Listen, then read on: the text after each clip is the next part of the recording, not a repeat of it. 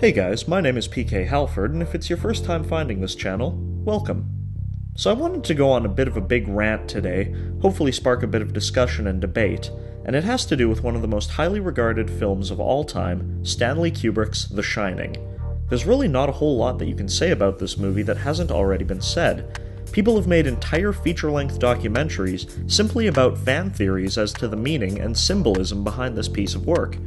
My main point of discussion for this video is the performance by Shelley Duvall as Wendy Torrance in this film. It seems that there are two camps when it comes to Miss Duvall, fiercely split down the middle and never the two shall meet. One camp hails her performance as one of the most gripping and realistic portrayals of a desperate and terrified mother ever captured on film. Or, if you're like me, in the other camp, you think it's shit. The performance seems to have garnered as much heat as it has praise, even receiving a Worst Actress nomination at that year's Razzie Awards. She's consistently shrill, her voice ping-pongs between barely audible and ear-splitting, and there are times when she barely even sounds coherent. Those who enjoy the performance will defend this by saying things like, "Look at how real the fear is in her eyes!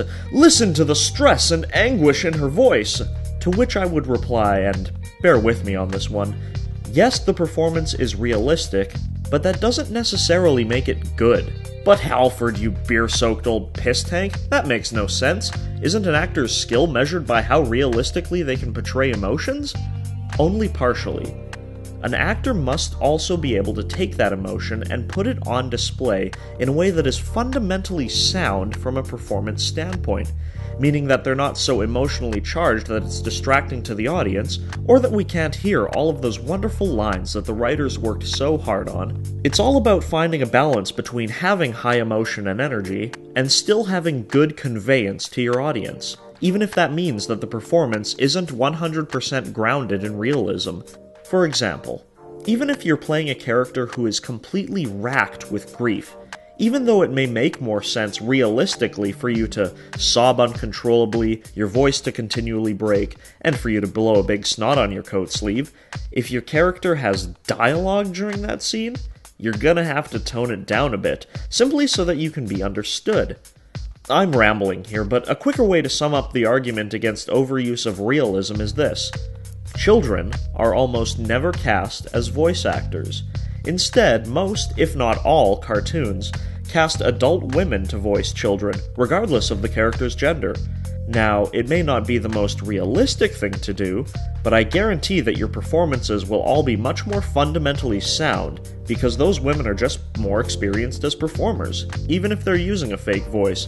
Besides, have you ever heard children trying to perform something? Christ, it's like having teeth pulled.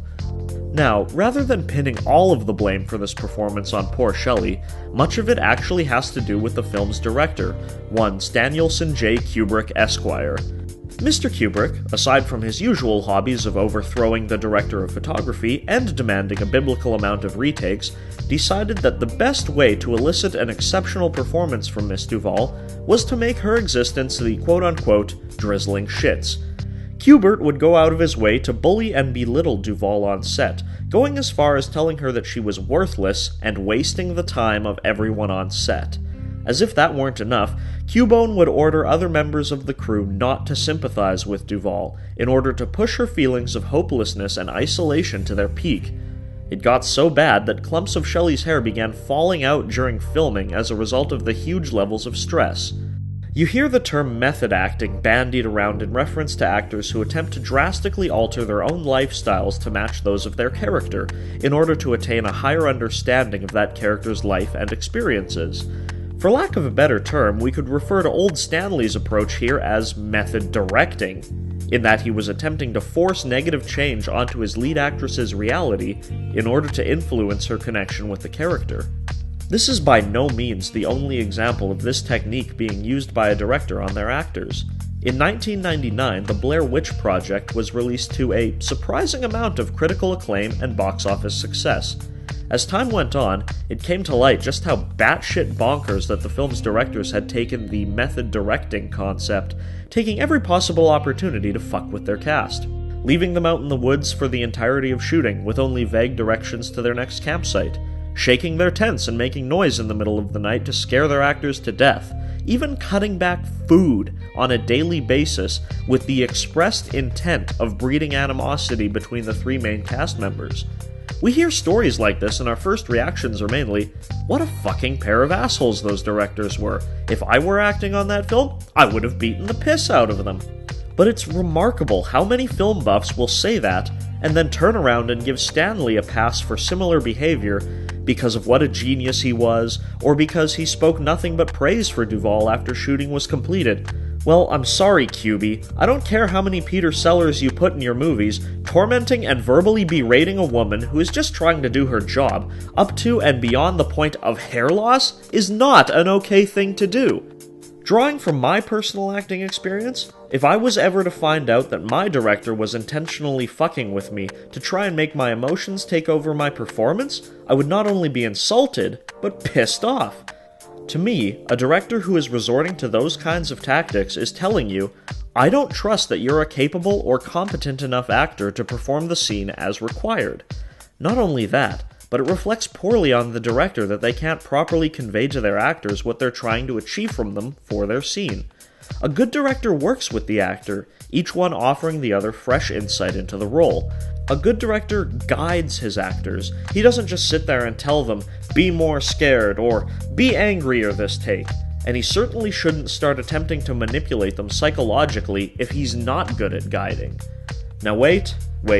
Before someone on the internet tries to crucify me for daring to call the sacred and holy Kubrick into question, I'm not saying he's a bad director. I mean, how could you? Look at his track record. It's because of his obsession with detail that his films are so widely talked about and dissected, and always will be. But it's also that obsession that, when it came to dealing with his actors, made him out to be a complete control freak, and frankly, kind of a massive cunt. And on that note, I think calling one of the most beloved movie directors in cinematic history a cunt is a good place to finish up for today. So what are your thoughts on method acting and directing? Do you think Shelley Duvall's performance was great and that I'm just a cynical douche canoe? Whatever your thoughts are, I'd love to hear about them in the comment section below. And if you want to see more videos, be sure to leave this video a like and subscribe to the channel. My name is PK Halford, and I hope to see you again soon. Now, all work and no play has made Halford a dull boy. Time to go get a six-pack and rent a few skin flicks.